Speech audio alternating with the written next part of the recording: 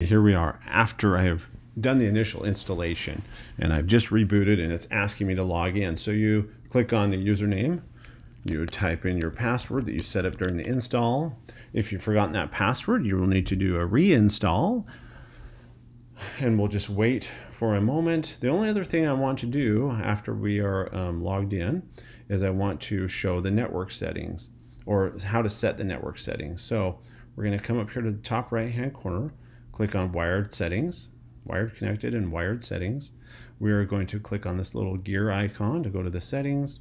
We're coming over to IPv4. We're going to choose manual.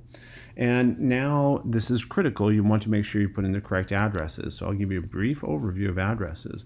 As I look back here on this page, you ask your network administrator, if you're not in my class, but you can look back on this page. This is the range of IP addresses that are checked out to me. Each machine, in order to communicate on the network, needs 3 pieces of information. It needs its own IP address, it needs to know where the default gateway is, or the default gateway IP address, and it needs to know who to contact for the DNS servers. So I have these numbers here. My allocated network range is from .8 to .15. That means this is my network to use as I see fit. Well, kind of. The .8 is your network ID. You cannot assign that anywhere.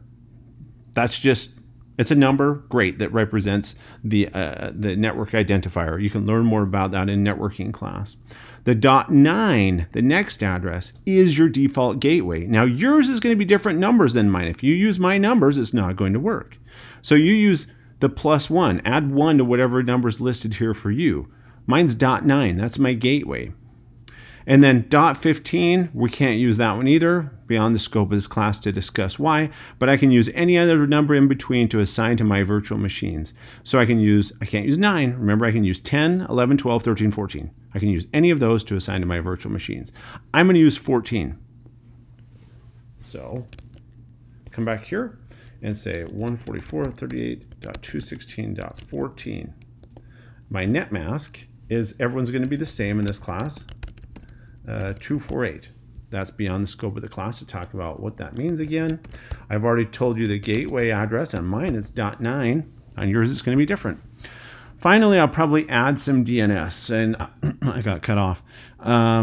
So we were talking about gateway, make sure your gateway is correct, and then DNS, we're all going to have the same addresses for this. This is the machines that we should contact in order to ask what name maps to a certain IP address, which DNS servers. Okay, so then you hit apply, and I guess I already did that, but I can do it again. I'll hit apply, and then I'm going to click on that to turn off my connection, and click on that to turn it back on.